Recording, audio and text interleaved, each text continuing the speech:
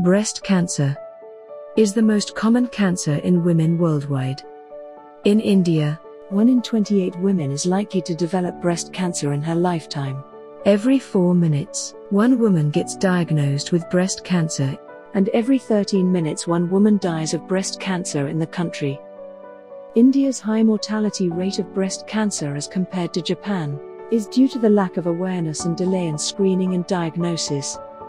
Some risk factors like family history and gender can't be changed, but there is hope if you maintain a healthy lifestyle and get yourself screened early.